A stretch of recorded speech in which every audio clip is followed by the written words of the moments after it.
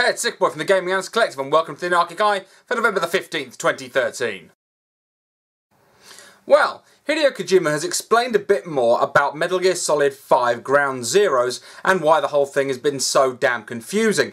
Now, for those of you who aren't aware, this is being released essentially as a prologue to Metal Gear Solid 5 The Phantom Pain, and it's been released as a separate game, and it's going to be a $30 title, which somehow equates to £30 in the UK. I don't know why that is, but it's going to be out. It's also cheaper as a digital copy. Now, this is essentially a prologue to that game. And a lot of people have been asking, obviously, why the hell am I paying that money for a demo? And that's a very good question to be asking. Why the fucking hell are you charging so much for a demo? As it turns out, Ground Zeroes was originally developed to follow on from Peace Walker back on the PSP in 2010. And it was going to be a PSP title. And then they discovered about the next-gen systems coming along, and they realised that they'd have to basically redevelop Metal Gear Solid 5 from scratch. There's also knock-on delays from Metal Gear Rising, so they decided that they would release it on the current and next-gen consoles as essentially a prologue chapter, because he's stated that Metal Gear Solid 5 Phantom Pain is still in development and still a fair way off. So God knows when that's going to come out, but there's at least some rationale. I'm personally not too bothered now I've seen the answers to this. Fact of the matter is, that's fine. If you were originally developing it as a handheld title, you then wanted to create it in the Fox engine as a next-gen title in order to help whet people's appetites for 5, which isn't going to come for maybe 6 months, a year later. Okay, now I'm listening. Well, sticking with MGS5 Ground Zeroes, they have announced what this teaser thing was that was obviously slipped to the media intentionally, that what is the PlayStation exclusive content for Ground Zeroes. It turns out to be an exclusive mission where you play as Snake from Metal Gear Solid 1. So they've made a in-game version of a PlayStation 1 looking avatar, and they also in the trailer also showed the DARPA chief as well in a deja vu mission. So it's a weird little Easter egg, and I kind of get why it's exclusive to the PlayStation. I'll give them that. It makes sense to make it exclusive. Now, I can understand, I don't like the idea of exclusive content, but I understand because with the PlayStation brand that Metal Gear Solid 1, 2, 3 or 4 have never come to an Xbox. So it makes perfect sense that if you're going to do a nod back to Metal Gear Solid, you do it on the machine that is the legacy, where the legacy machine originally had it published. So that does make a certain degree of sense. It's not actually anything really exciting. Frankly, I have about 3 different copies of Metal Gear Solid 1, so I'm not really that bothered about actually having him as a playable character in 5, but it's there and it's a little Easter egg for those who are interested to know about it. Well, there haven't really been, as far as I can see, any hardware reports with the PlayStation 4 on their launch day. I'm sure there will be. I'm sure machines will tank, I'm sure machines will die, and the people who've got those machines have every right to be pissed the fuck off, and I hope they get their bloody money back. Or at least they can repair it. It's bullshit that we have to deal with this with hardware and with software. I mean, it's the world we live in. However, one thing that is entirely unfucking forgivably stupid from Sony is they did not have the server capacity to allow everybody to log in on launch day and download the patch that you fucking knew had to be downloaded. Now, this patch was the one that was was going to activate playing a DVD. Great, not a big deal. Online play. You couldn't actually play online until you downloaded this. There are a number of upgrades in this update that was required. What the fuck are you doing? You knew that millions, presumably. I don't actually know how many people bought it day one. The figures aren't out. But let's say, let's go for a conservative estimate. Let's say 100,000 people, okay? Whatever it was too much for your server. For those people to all take the machine, go home within a certain number of hours, try and log on, try and register their PSN ID with that machine, and then download the patch. That is apparently too much for you, and it caused machines to crash. Now, I know some people who got a midnight release of the machine, and they didn't have those problems so much, although the PSN did go down for them at the same time. So for those who got the machine on, like, minute 0, were okay with registering their device and getting the patch downloaded and getting playing. But the fact of the matter is that most people were getting it on when the stores opened, or they're having it delivered to them on that day. What the fuck are you doing? If you want to make a next-gen system that is reliant with online, it is integral to the machine, why in the name of fuck did you not have enough server capacity? Even if you just built a few, just for that day, just for that 40 hours, the same way you're going to need them on Christmas Day, because a lot of people are going to have the machines. It's fucking stupid that you didn't put that in place. Well, it seems that on the 11th of December there's going to be an announcement from Bethesda, and it looks like it's going to be for Fallout 4. It's all very cryptic and all a bit obvious if you have any knowledge of the Fallout series. They have registered a website called thesurvivor2299.com. You go on there, there's a countdown to the 11th of December. And there's Morse code playing, which is what you get that often on the radio. The font looks consistent. The name, obviously, there's often a title for the characters in Fallout. And the year seems consistent as well, because, what was it, New Vegas was 2277, I think. And so this one being 2299 is a nice little jump forward in the timeline. So it seems very much like Bethesda are going to announce a new Fallout game, and it will be on the 11th of December.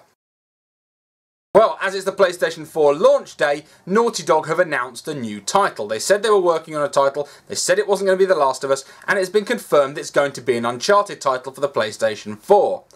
Now, I've enjoyed the Uncharted series. I thought 3 dropped out a bit.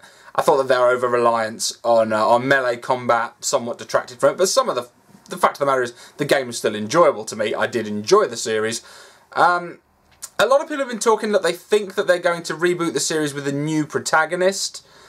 After listening to the teaser trailer, which will be linked in the description field below, it doesn't sound like it. It almost feels to me like the trailer was somewhat is going to be the I think it's going to be the antagonist. I think it's going to be the guy coming after Drake because he betrayed him. He's talking about being betrayed and being left and everything's taken from you. And I actually think it's going to be someone coming after Drake.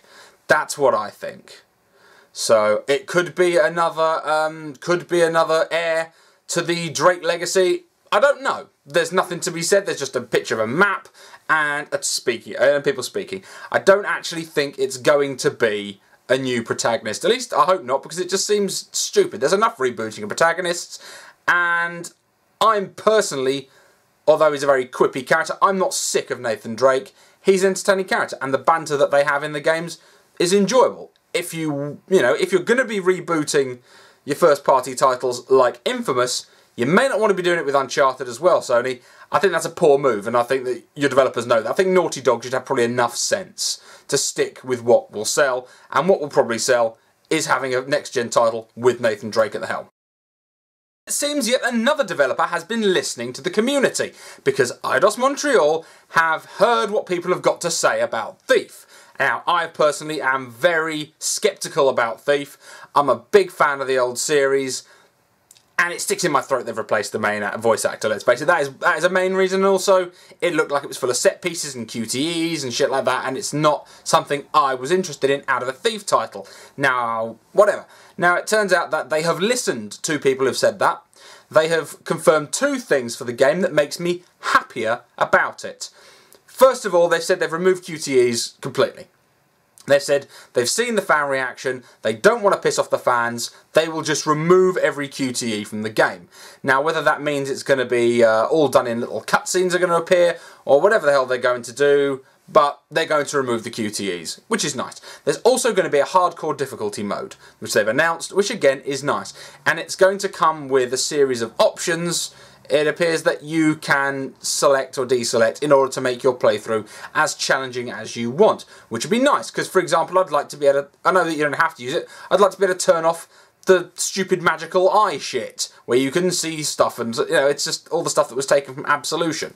Really, all from Arkham Asylum, really. They've taken that idea of that detective vision and they've just bunged it into so many titles.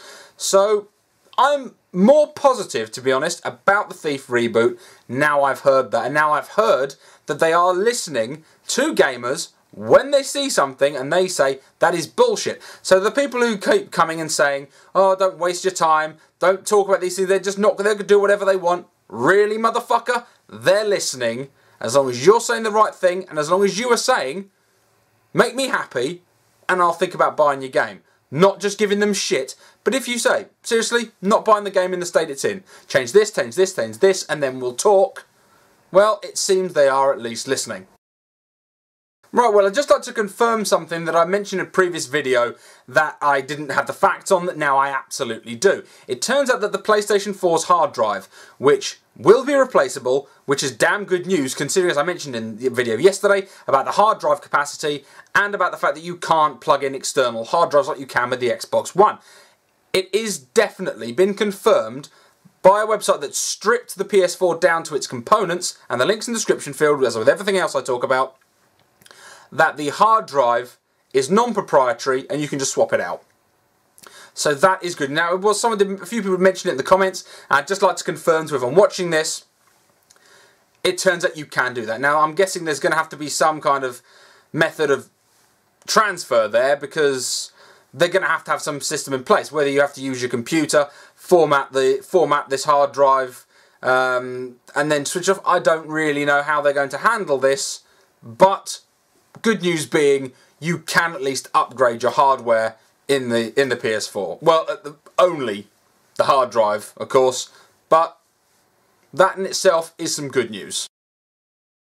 Well, the discussion of resolution of next-gen systems just keeps on cropping up, because it now turns out that Assassin's Creed 4 is in its current in-box state not natively 1080p on the PlayStation 4 as they claimed it is, but it will be once they patch it.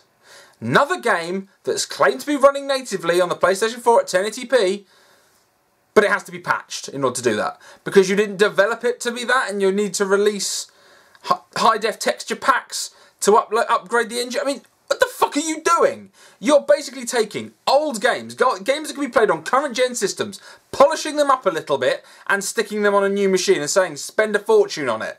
What is actually the point of buying Assassin's Creed 4 on the PlayStation 4 if you could buy it on the PlayStation 3 and the Xbox 360? What is the point? You've clearly designed it for those machines in mind. You've clearly designed it to work perfectly fine on those machines. And then you've done a shoddy upscaling job. You've just polished up the engine a bit, stuck a bit more in there, and hoped that that would be enough. That is not a next-gen experience. That is a slightly polished, that's like an HD collection. And not even a good HD collection. It's like a Konami HD collection. Sort that fucking shit out and start making games to run natively on next-gen systems using the actual machine's capacity, not taking an out-of-date system. As you say, it's old tech.